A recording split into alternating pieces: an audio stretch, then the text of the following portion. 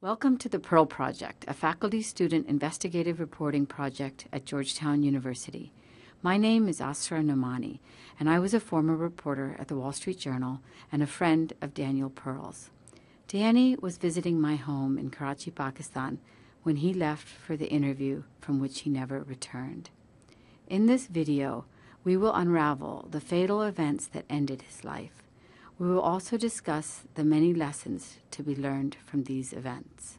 Daniel Pearl had come to Pakistan to cover the story of Al-Qaeda. Richard Reid, also known as the Shoe Bomber, was the next attempted strike at the West. There was a report that the man directing Reid in his operation was a cleric in Pakistan, Mubarak Ali Shah Jilani. However, Jilani denied this. Danny was trying to interview Jilani. Danny discovered that Reid might have been at a safe house in Pakistan and suspected that he had not been acting alone, but in fact had ties to Al-Qaeda. In order to investigate those potential ties, Danny focused his investigation on the days leading up to the attempted bombing of American Airlines Flight 63. Police in Paris had revealed that Reid was emailing someone in Pakistan from locations in Paris in the days leading up to the attempted bombing. Police were able to identify that Reid sent multiple emails to an account based in Pakistan with a strange name.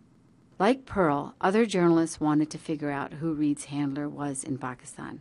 The first reporter to establish the link between Jilani and Reid was Farah Stockman, a Boston Globe reporter in Islamabad. She wrote a story published January 6, 2002. The headline, Bomb Probe Eyes Pakistan Links. In fact, the actual facilitator was someone else, Umar al-Baluchi, the nephew of Khalid Sheikh Mohammed. The Directorate of National Intelligence says in late 2001, Khalid Sheikh Mohammed directed his nephew to be the communications intermediary between Al-Qaeda and Richard Reid. Just as Danny had suspected, Richard Reid was sent by Al-Qaeda. The Pearl Project has learned that a top military commander in Al-Qaeda, Mohammed Atif, was Reid's facilitator. When Atif was killed in U.S. bombing in Afghanistan after 9/11, Khalid Sheikh Mohammed inherited Reid. In late 2001, Reid met Khalid Sheikh Mohammed in Karachi, and Khalid Sheikh Mohammed, unimpressed by Reid, handed him over to his nephew. Chasing the Reid story had unintended fatal consequences for Danny Pearl.